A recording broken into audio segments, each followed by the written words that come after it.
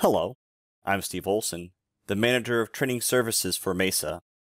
In this video, I'd like to share an overview of what we teach in our Inventor Cable and Harness Design course. Cable and harness is one of Inventor's routed systems workflows.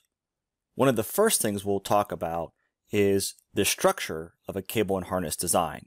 You can see here in the browser I have a couple different harnesses. If I expand this out, you'll see that there is a harness below that. Below that, there is a folder for wires, segments, and virtual parts. So you can see there's several different wires in here.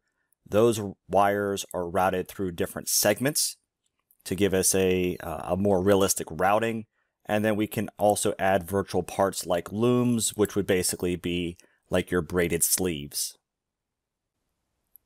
For cable and harness to work properly, we'll have to do some setup to individual components.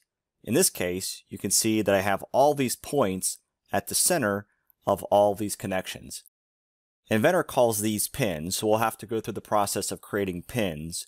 And each component then can have what the software calls harness properties. So if I go to the harness properties for this component, you can see that I can give it a special part number and a reference designator. The reference designator is incredibly important because each component will have to have a unique one, so it then lines up with schematics. These schematics can also be brought in from AutoCAD Electrical. So once we've discussed the structure and what it takes to get components prepped and ready for cable and harness, we'll start placing them and building subassemblies that are ready for cable and harness subassemblies themselves. So you can see here I've got an assembly that's already got some components in it. It's already actually has a harness and one wire in it. So if I dig into that harness, you can see here that I have already some wires and some segments. Then I can go ahead and add a new wire. And you can see that I basically just have to pick pin to pin. That's why the pin locations and the pin creation is vitally important, because those have to exist before we can create the wire routing. So I can create the wire, I can pick a category, and I can pick a color and a gauge. And this is all based off of libraries that we'll discuss how to create and how to author and how to get these set up so they are matching your standards. So once I have that wire in there, obviously point to point isn't a very realistic routing for you or for a wire.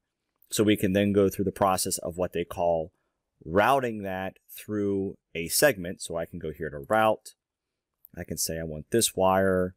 I'm going to use a single segment. I'm going to then say I want it to run through this segment here. Apply that, and you'll see that wire now runs through that segment as well. Those segments can be just virtual components, or they can also replicate things like braided sleeves. Another important topic that we'll discuss is documenting these. We can document these designs with 3D drawings or these 2D nail boards. So here is a nail board view. You can see I've already thrown in the connector views that are the connectors that are on the either ends or what these things connect into. We can also add different types of annotations and so on and so forth to get this properly documented to your company standard as well. All this and more is covered in MESA's Inventor Cable and Harness Design course. If you'd like to sign up, feel free to give us a call, or you can email me at my email address there on the screen. I'll also place in the description of this video a link to MESA's course catalog and course schedule. That's all for now. Thank you for watching.